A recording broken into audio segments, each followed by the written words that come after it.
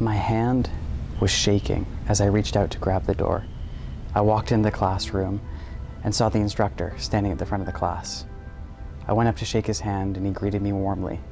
Then he handed me a handgun and a holster and told me to put it on.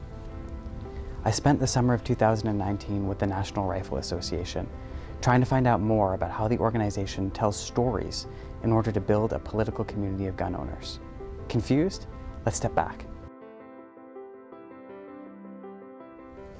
When most people think of the NRA, they think about lobbying or campaign donations. But in most years, the majority of the group's budget actually goes towards their teaching and communications programs. Their firearms instructors teach about 750,000 Americans every year. Their magazine regularly reaches 2 million people. The NRA has 3 museums, and up until this summer, they had their own online television network.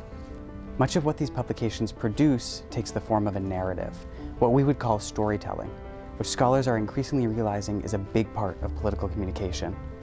Their publications and their instructors tell these stories. They tell stories about good guys with guns.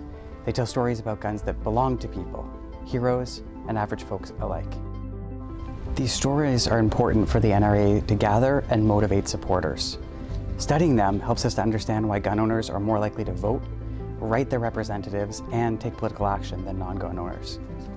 Thanks to SSHRC funding, I spent 3 months of the summer in the United States, attending the NRA's annual convention, taking firearm safety classes, interviewing ordinary gun owners, and analyzing the NRA's National Firearms Museum. I wanted to study the stories that the NRA told, but more than that, I wanted to understand what guns mean to the ordinary people that use them, and why these stories resonate. For most Canadians, especially those from cities, guns are objects of fear. They make us think of criminals, mass shooters, and danger.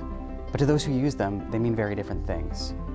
Along the way, I met Susan, a triathlete and office worker. Susan started shooting with her father, who had passed away only months before we met. For her, taking her dad's old revolver out to the range was a way of staying connected with his memory.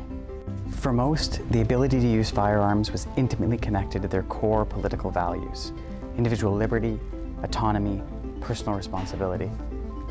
Others spoke of firearms being a tradition. Coming back to Canada, I now have a much better understanding of the NRA and the American gun culture, and I'm excited to share what I learned.